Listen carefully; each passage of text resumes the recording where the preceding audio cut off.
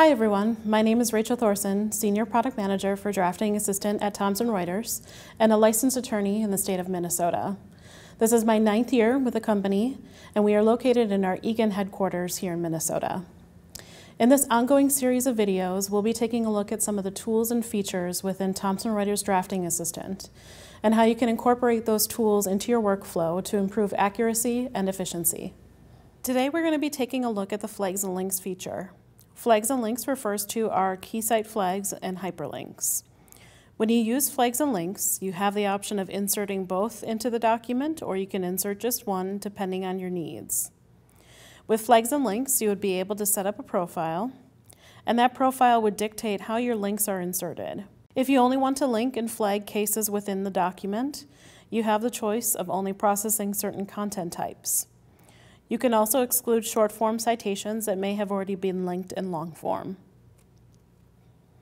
If you are a KM subscriber, you can also see how your colleagues have cited the same legal authorities. We'll see how that integration works once we process the document. I'm going to click to insert both flags and links into my document. As the document is being processed, citations will be identified and key site flags associated with those citations will be added to my document to the left of each citation. There will also be a hyperlink so you can jump to that document on Westlaw.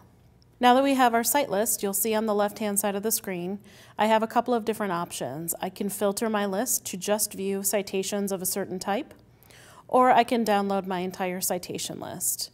I'm going to view the filter now so we can go over some of the key site flags that you'll see in the program. You have the red flag, yellow flag, a green C, and a blue H. There is also a newer key site flag, a blue and white striped flag. The yellow flag is an indication that the cited document has some negative treatment. If it is a case, there could be another court out there that is disagreeing with it, but they are not directly overruling it. If it is a statute or regulation, there could be a pending change that, if passed, could impact that citation. A red flag is an indication that there is direct negative treatment. For cases, that opinion is no longer good for at least one point of law.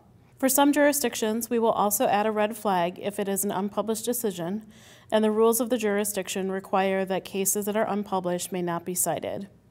For statutes or regulations, a pending change could now be final, or the statute could be declared unconstitutional by a particular court. A blue and white flag is going to be an indication to you that an appeal is pending.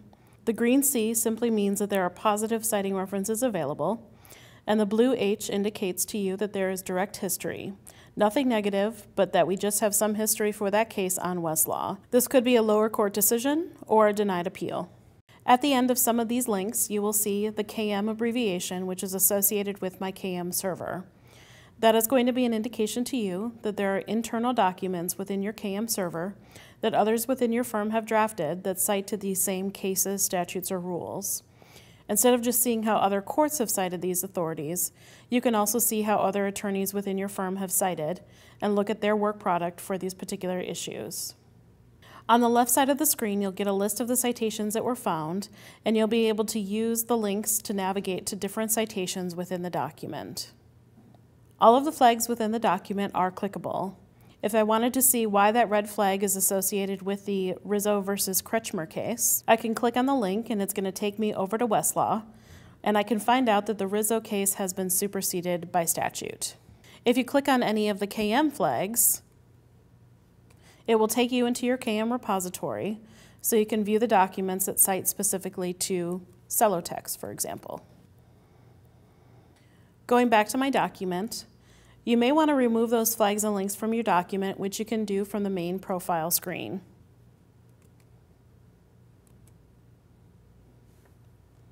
However, if the document is saved with the embedded flags, you'll be able to rerun the document at a later date and be alerted if any of those flags have changed since the document was last run.